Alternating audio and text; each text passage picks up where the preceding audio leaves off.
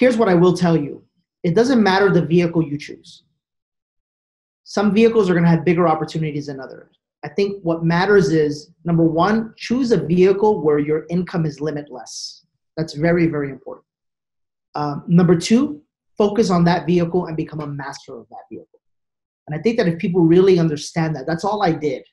All I did was I picked a vehicle where my income was limitless, right? And then number two, I just got real good at it. Like I made it second nature to me. I think if people do that, they'll become successful. I think nowadays people are making the mistake that they're picking or they're working in a vehicle where their income is limited. And then on top of that, they're not getting really good at anything. You're listening to the Wake Up Wealthy podcast, the only podcast that helps you turn pro in mind, body, spirit, and business. All right. What is up, Wake Up Wealthy listeners? Welcome to the Wake Up Wealthy podcast, where we show you how to elevate your game in mind, body, spirit, and business. Today, we have a very special guest, Mr. Danny Morel from Intero Social Empire. You may know him from the Relentless event.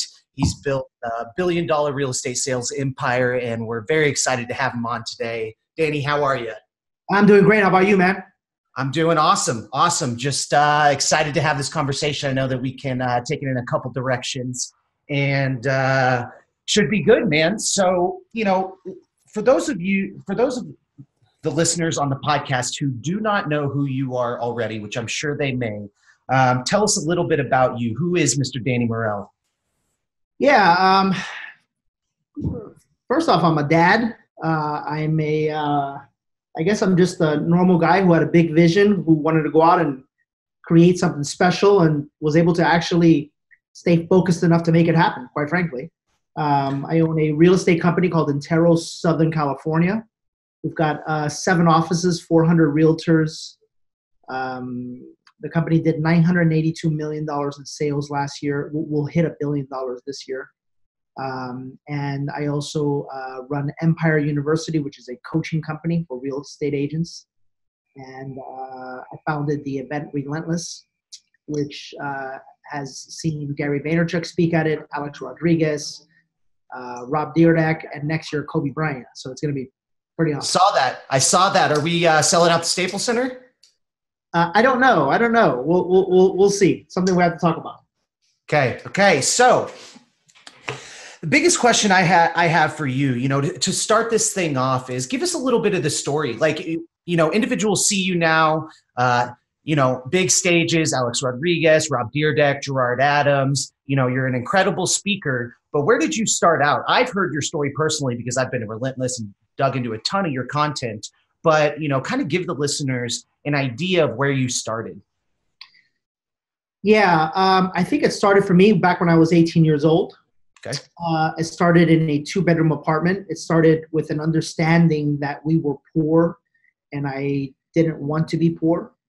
And I wanted a way out. I really felt like my family deserved more.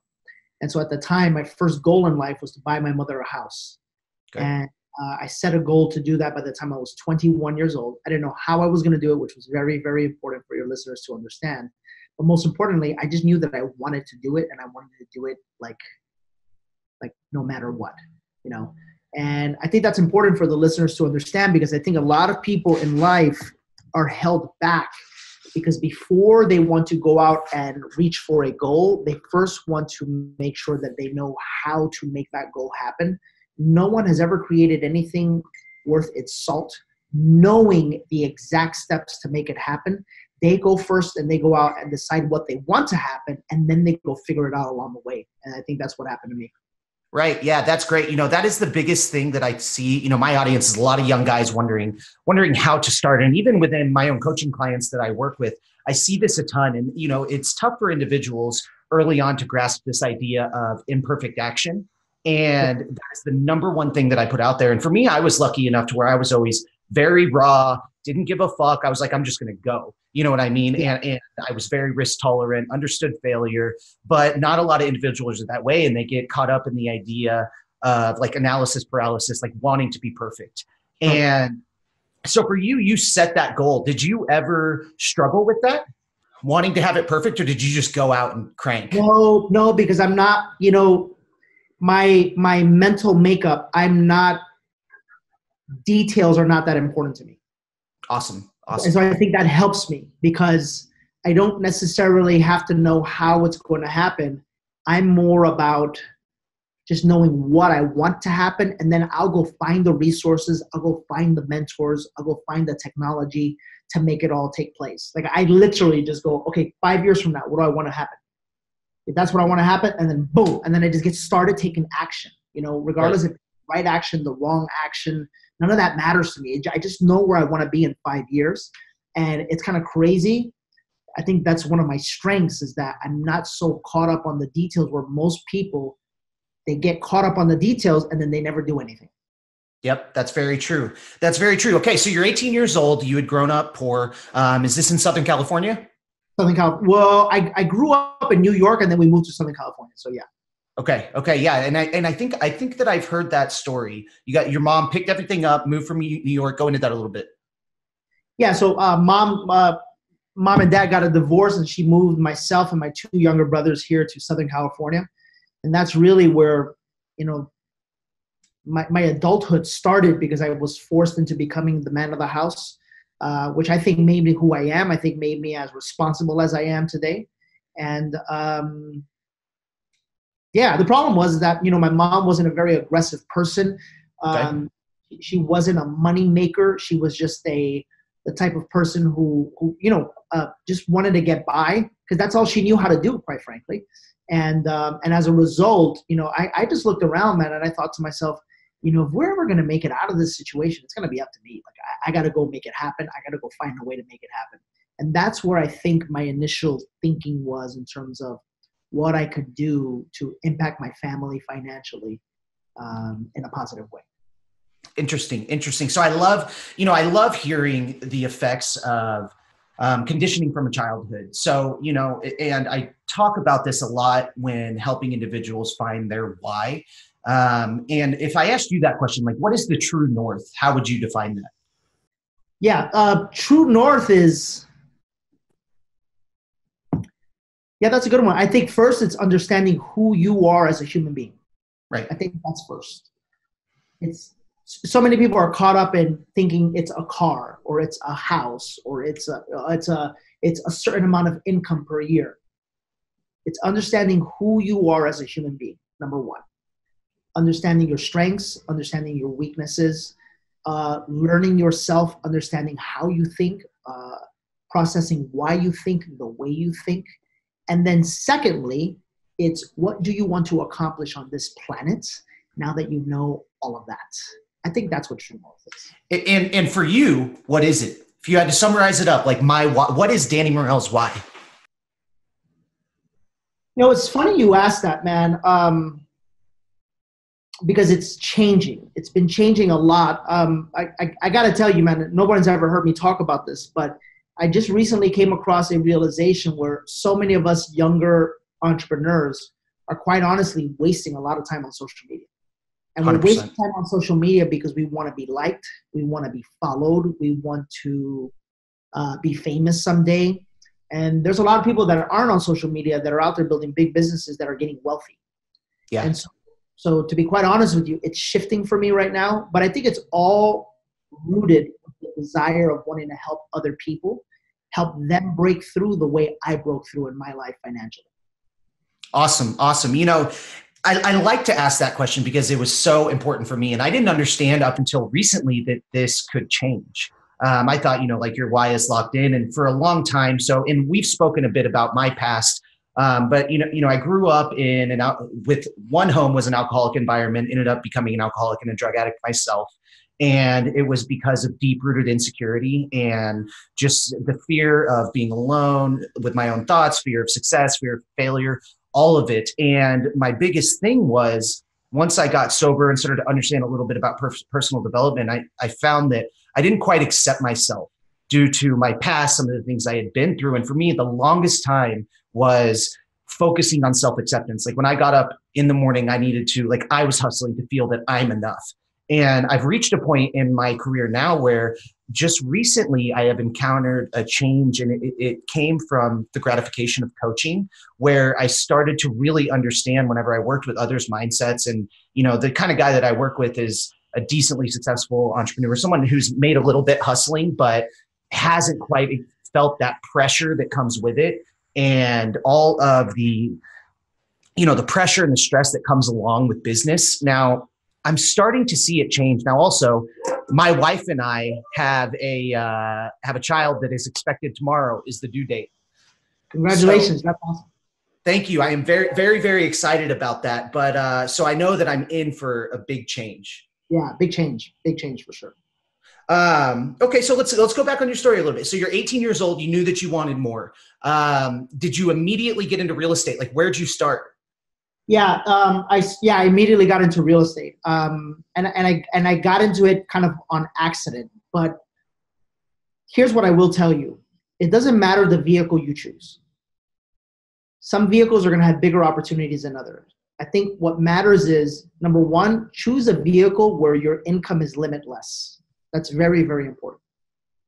Number two, focus on that vehicle and become a master of that vehicle. And I think that if people really understand that, that's all I did. All I did was I picked the vehicle where my income was limitless, right? And then number two, I just got real good at it. Like I made it second nature to me. I think if people do that, they'll become successful. I think nowadays people are making the mistake that they're picking or they're working in a vehicle where their income is limited. And then on top of that, they're not getting really good at anything. And that's an error. Yeah. So give me a couple examples of that. Like, people are choosing an avenue where their income is limited. Like, what's the first thing that comes to mind for you? Well, job. Right.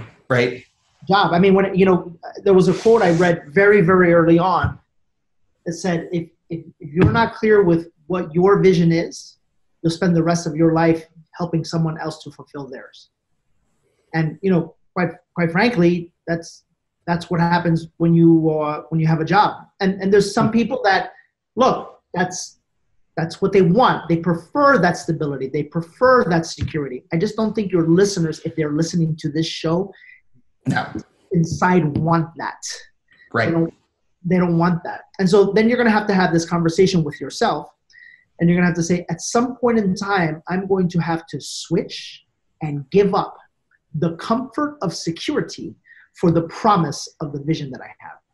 And that's a decision everyone on this planet has to make who does anything great. Everyone that is successful has to make that decision right there. Right. And I'm like you. I started off, once I finally, first started trying to get sober at 21, and I knew very quickly that I was never going to be able to work for anyone else. So I've never personally gone through that. And, I caught some flack whenever I was starting to grow my social media, and people are like, dude, you kind of bash jobs. And I said, well, totally I do. You have zero control over your future. Plus, I'm watching entrepreneurs, gain 25, 30, 40, 50, double, triple their income year over year. And I'm watching someone in a job, my parents, for example, maybe make 3% more, maybe make 5% more. And it was very tough for me to grasp. Now, have you, what is your thought on that? Because people would talk to me and they would be like, dude, some people like jobs. That's fun. Like they need that. Well, listen, I mean, there's all different sorts of personalities amongst human beings. My thought is that we need different people for different things. I guess what I'm trying to say is I can guarantee you that if someone is listening to this podcast right now, they either have awoken to the fact that if they stay at a job, they're not going to be able to fulfill their fullest potential, or they're discovering that right now. That's what I'm trying to say. So look, if you need to have a job right now in this phase of your life, God bless you. Go do what you got to do and go be the best employee that you can be. Just understand that there's a price that you must pay when you are working for someone else. That's all. Totally. And that's what I said. I was like, well, those individuals probably shouldn't be following me if they have no desire to be an entrepreneur ever, or grow or whatever it may be. Like I'm just the wrong guy. I'm way too raw for that, and they should be somewhere else. So tell me some of the struggles that you encountered. Like whenever you got into real estate, I mean, obviously you're a high energy guy, extremely motivated, sharp. We're probably pretty tactical, but what are some of the things that you went through? You know, you're not going to like this answer. I don't remember too many, man. I really don't. I'm just so forward thinking, so positive thinking. I just let go of or eliminate all negativity in my life. I don't hang on to it. I don't know. I mean, my first year in the business, I was the number 2 agent in the entire office. Excellent. Why? Because I decided I was going to be number 1, right? I decided I was going to be number 1. I was very, very competitive. And that's what I'm trying to say, man, is that what people need to get is that you've got complete control of your outcomes. You just got to be careful with what you focus on, right? You just heard me say, I decided I was going to be number 1. I missed it by 1. Did I say, how am I going to do it? Did I say, there's people here that have been doing this for 25 years? No, I didn't worry about how. I just said to myself, that's what I want, and I'm going to go get it. As a result of that, you're constantly pushing forward in life so much when you think like that, you don't have time to hold on to the negatives. You really don't. So what's incredible to me, you said I'm not going to like this answer. It's so interesting to me though. So like this concept was just ingrained in your DNA. And for you, like you just knew immediately that you were going to do something and be able to do it. And that's astonishing to me. And like for some people may be hard to relate to. I see a ton of that. Because like for me, for example, I can't relate to that personally. Like that's the way I think now. But I was a bitch. Like I was scared of every single thing on the planet. And it is so interesting to me to see where that comes from. Because for you as well, you said your mom wasn't, incredibly motivated financially. Like it wasn't a product of conditioning either. No, not at all. And, I will tell you though, the thing that drives that thing that you were talking about did come from my mom. You see, because ultimately what I'm telling you is I have a lot of faith. That's ultimately what I'm saying. That's what faith is. Faith is your ability to see a future or to see something, and even though you can't see it clearly, is to believing it and work towards it. And my mom had a lot of faith. My mom's faith was just rooted in God. She was a very spiritual woman. So, necessarily, maybe she wasn't focused too much on making money, but she was focused on being an incredible mother, on providing a home for her 3 boys by herself. She brought us over here by herself with 0 job, 0 anything, and just found a way to make it happen. That's faith, my man. That's faith. And I guess she passed that along to myself and all three of us boys, because no one has, we're all independent and we're all doing quite well, quite frankly. I see. So you were the oldest, and you took the responsibility of kind of leading that family. Do your brother? I know one of your brothers works with you, correct? Yeah, and then the other brother is a commercial lender. He does really well.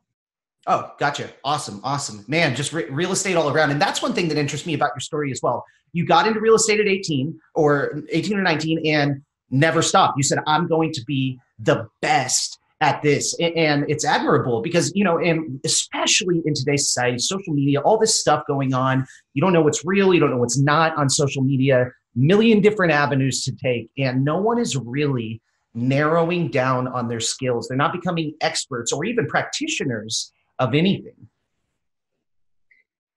Nope. It's funny. I just had a conversation about this exact topic with one of my partners in one of our offices. And I just told them, like, the number one problem we're having right now is you're just not focused. You're not focused. Everyone is being pulled in so many different directions right now because of social media. Here's what people need to understand. Gary Vaynerchuk did what Gary Vaynerchuk did, and he got 3 or 4 million followers, and a bunch of that happened when there was no one else on social media. Nowadays, if you decided today that that's what you wanted to do, it's pretty much impossible to do. It's pretty much impossible. Unless you spend an incredible amount of money. The algorithms, everything has changed. So it feels like everyone is chasing this carrot that is dangling that doesn't even exist. And as a result, if they just put all of that energy that they're putting into social media and poured it into an actual business, people can create some wealth.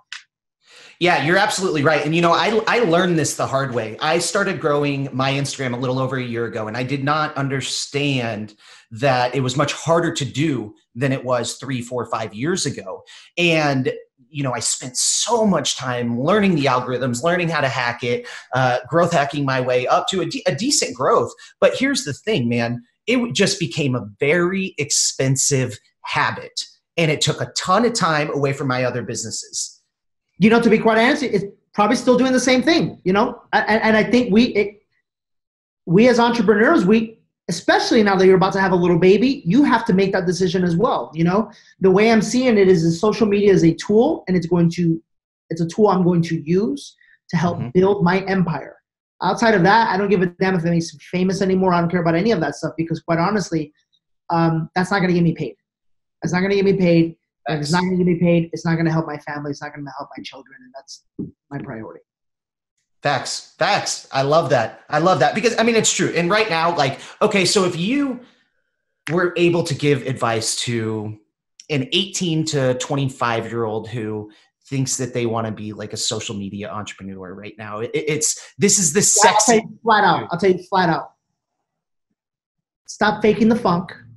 You haven't made any money yet. You haven't proven anything to the world. You ain't worth shit, to be quite honest with you. Your ego is what's driving you to be famous on social media. Go actually build something. Go actually prove that you can make money. Go actually prove that you're worth a salt, and then share your story with people. I think people are completely doing the opposite. Sometimes you're a part of these comment pods, and I'm like, dude, you don't make money.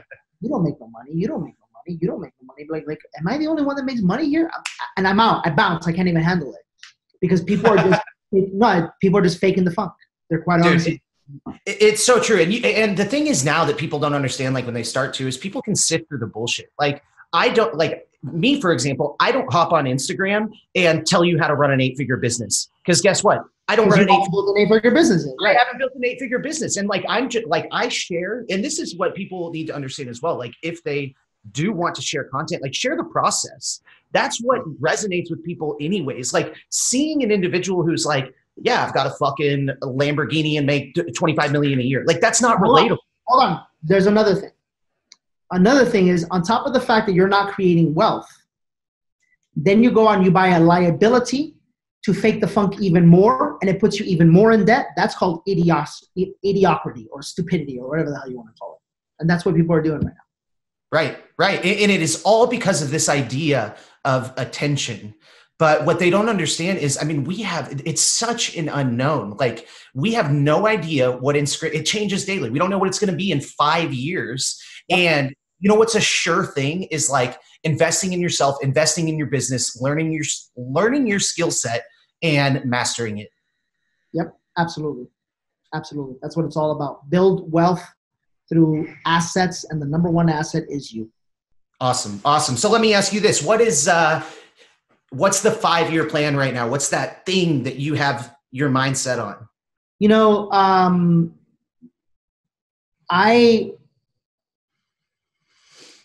It's twofold.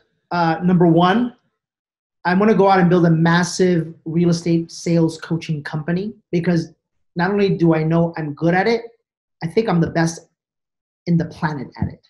And if I go do that, I'll be able to help a lot of people. Okay. The second thing that I want to do is I want to own a lot of commercial apartments, a lot of real estate. And quite honestly, that's not a 5-year plan. That's the next 20-year plan. I'm just going to focus all my energy in those two things and become so insanely wealthy, so ridiculously wealthy. That's what I'm going to do. Awesome. So let me ask you this. Why multifamily? There's a ton of people who follow this who are familiar with real estate. Obviously I started in real estate. I love real estate investing. Why multifamily? I think it's easiest to get into. It's something that I personally understand. When you get larger apartment buildings, there's always someone that's going to be paying your rent. And then quite honestly, here in Southern California, where I'm at, it's just in high demand right now. Right. It totally is, because buying there right now, things are expensive. Yeah. What do you think that's going to happen over the next 5 years from, a national trend standpoint? Like, do you think that we are moving more towards renting as as a population? Like say my generation, for example. No, I don't think that. I think there will be a correction in prices within the next 24 months. I think so as well. Real estate will continue to do what it does, which is always trend up right now. Yep. Yeah, I am trying to acquire as much cash as possible right now to kind of sit and wait for a correction. Because, preparing for it, you can come out of the other side real good. Absolutely. Yeah. So let me ask you this. You've obviously so how long have you been in business now? In real estate? 22 years, something like that. 22 years. Have you ever encountered a point, and you've gone through a large real estate crash as a real estate professional, where you questioned what you were doing? Look, man, I lost everything when that happened. Tell me about that. Yeah, I lost everything when that happened. It was a real down time for me. It was a very depressing time for me. I wasn't very clear. I probably did question, to be honest with you. I actually stepped away from the industry for a little bit. But look, anyone that's going to be great is going to have to go through humility. And for me, that was a very humbling time for me. So I'm thankful to God for it, because I wouldn't be who I am today without it. Okay. Tell me about the humbling experience. Oh, I was just an ass. Just think about it, man. Just wrap your brain around this. I was 27 years old and I was doing $1.5 million a year in income. When just 7 years earlier, I was dead broke living in a 2-bedroom apartment in the ghetto. So I was an ass. I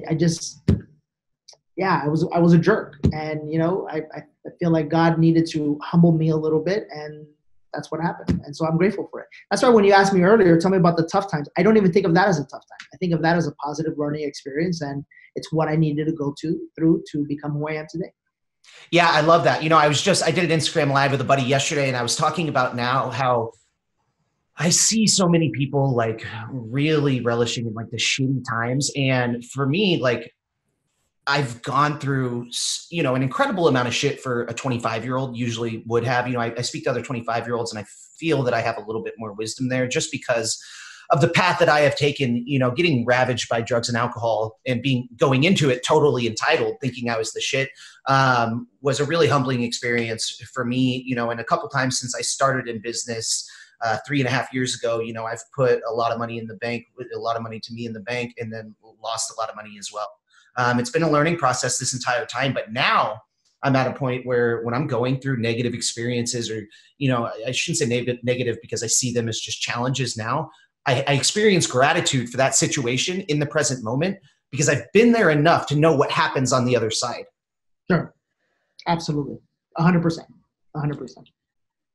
Yeah. And that's great. That's why, you said that you didn't see that as a struggle. Like you literally told me that you couldn't think of any, but we found something that other people would consider, life altering. I meet older individuals now. They're like, yeah, I used to be in real estate, was killing it. Then 2008 happened, shit hit the fan, and they just never get back from that. We're 10 years later and they're still talking about it. Yeah, absolutely. And that's a choice. And again, if you think back to what I said, true north is understanding who you are as a human being. That's what true north really is. So when you can get to a place where you really even look at the bad and you find positive in it, it's because you're pretty close to true north. You're pretty close to really understanding that who you are as a human being is a makeup of a whole bunch of circumstances, situations, people, energies, occurrences, and all of that stuff is going to be happening. But while that is happening, you have the right and the God-given ability to choose what you're going to make all of that mean. And I think that's what true north is. Interesting. So I have a question. I have a question for you, and this is just for me personally. I did not grow up in a very wealthy family. My parents were 17 years old when they had me, and they were never together. And it was really interesting experience. Here in the Midwest, we were middle class. There's a high cost of living here, but for you, that was a big drive for you. The first thing that you told me on this call was I was poor and I knew I didn't want to be poor. Now, raising your children in an environment of abundance, Do you ever fear that for them, that they're not going to have that experience? I don't, because I talk to them about it. Right. And so we'll be driving by a development of houses, and we'll see people, hammering away and building the houses. And I'll talk to them about the difference between the guy hammering the house and the guy who built the land to build the houses. I talk to them about who's making the most money. I talk to them about what it takes. I'm very, very clear with them. There is a difference between rich and poor. And you, at some point in time in your life, are going to have to make a decision about which one you want to be. And I don't make poor negative, because if they end up being poor, then it is poor. But I just tell them the realities behind the two. Right. Actually, you see the house that Tata provided for you? Yeah. Do you love it? Yeah. You love the fact that you don't have to worry about anybody stealing your bike? Yeah. Do you love the fact that you're on over an acre? Yeah. Do you love the fact that when it's hot, you get to go swimming? Yeah. Do you love the fact that it's brand new? Yeah. Do you love the fact that I own the nicest home in our city? And I'm able to show them. Again, you go back to the social media thing. I'm able to show them because I did it. Because I actually accomplished it. And then I'm able to just help them to understand there's differences. And based off those differences and what they want, they're going to have to make some decisions in life. And then the rest is up to them.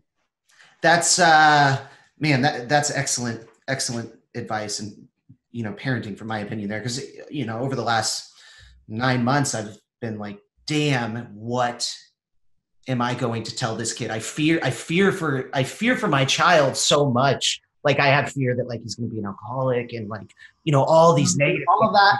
Look, listen, man, all of that comes from a lack of love and a lack of communication, which I'm sure you went through. Yes. You went through something like that. As long as there's, I don't mean to be rude in any way, shape, or form. No. There's a book called the Four Agreements. And in the Four Agreements, Don Miguel Ruiz talks about the fact that we human beings are kind of like dogs, in that we are trained and we are taught how to think, how to behave, how to react at a very early age. It's like a pit bull. People who are afraid of pit bulls, I don't understand that. I've owned 4 pit bulls. They're the best dogs on planet Earth. Why? We give them a lot of love and we give them a lot of discipline. It's the same thing with a human being.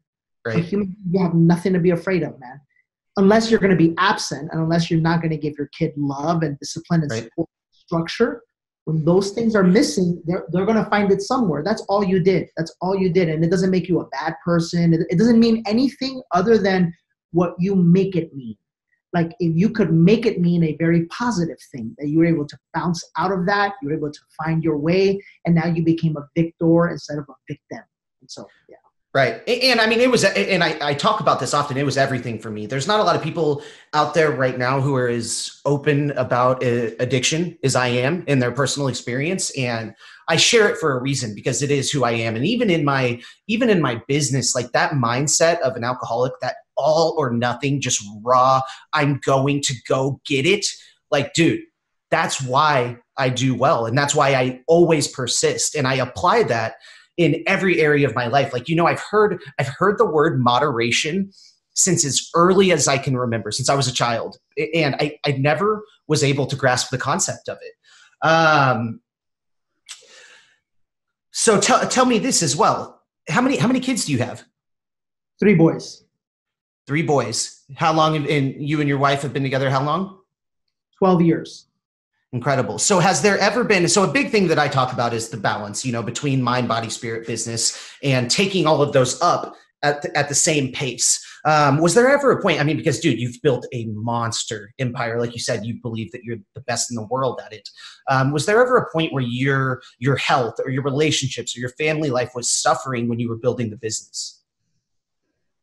While I was building it, yeah, because that's part of doing something great. But even when that happened, I just made sure that I was very clear with my communication. I was always very clear. Like, I would come home and I would tell the kids, okay, guys, you're not going to see me for 2 days, but then on the 3rd day, I'm going to rest. Okay. All right. And then, and I'm doing this because I want to build us a house and so forth and so on. I was just very, very, I guess I was pretty good at having clear communications with them so that expectations were real and expectations were met. Awesome. So tell me this, a big thing that I like to ask individuals, because routines are everything for me. I need structure. I need a disciplined time block, morning routine, nightly practice. Walk us through your day and what that looks like. You don't want to know my day. My day is a little bit different. My day today, right now, you don't want to know my day. It's somewhat structured, but I'm at a place in my life where I've got a lot of leverage in my life. Mm-hmm. So you probably want to know my life back when I just got started. Yes, very, very structured. I was up, 4 o'clock in the morning, at the gym by 4:30, get into the office by 7 o'clock, spending 3 hours a day prospecting on the phones, taking a 1 hour break, following up with all of my leads right after lunch. I mean, it was very, very regimented. Today, mm-hmm. I'm just a different guy in a different position. Right. Do you have any sort of spiritual practice, a meditation, anything that you do to really stay present? I wish I was a little bit better at that. I wish I would meditate a little bit more. What I do is I'm constantly listening to books. That's what I do. And I'm, constantly just feeding my mind positivity, knowledge, so forth and so on. Yeah. Okay. So before we wrap things up here, why don't you tell the listeners about Relentless 2019, where they can find you, and how they can be a part of your mission? Yeah. The event's going to be July 24th, 25th, 26th of 2019. Kobe Bryant is going to be there. I don't know if you have ever seen him anywhere at an event. So I'm proud to be literally one of the first guys to make that happen. And it's going to be an event geared towards real estate professionals. But one of the things that I'm proud of is that people even outside of the industry who come experience life-changing information. Because the principles of success in one business apply to any business. So the URL is relentlessevent.com. Relentlessevent.com. Okay, and we will. I will link all Danny's socials and a link to the Relentless event in the show description, so that you guys have the opportunity to really check that out. I personally took myself and my entire real estate team to Relentless 2018. Incredible experience. And like he said, it's a real estate geared event, but I remember telling you at that event, this is the way it should be done, because we're not focusing on real estate. We're talking about the things that matter here, but you're reaching real estate professionals. Sure. Absolutely. That was the plan all along. Yeah. Well, Danny, this has been a great conversation. I really appreciate you coming on, man. And, we touch base every once in a while, so I'm sure I will talk to you before long. Absolutely, man. And congratulations on becoming a dad. Thank you very much. I should have an interesting couple of weeks ahead of me. Forget about sleep. Yeah. Well, I already do not sleep much, so I'm on point. I'm about to be super dad. I'm so jacked. There you go, man. All right. See you, buddy. Okay. See you, my man.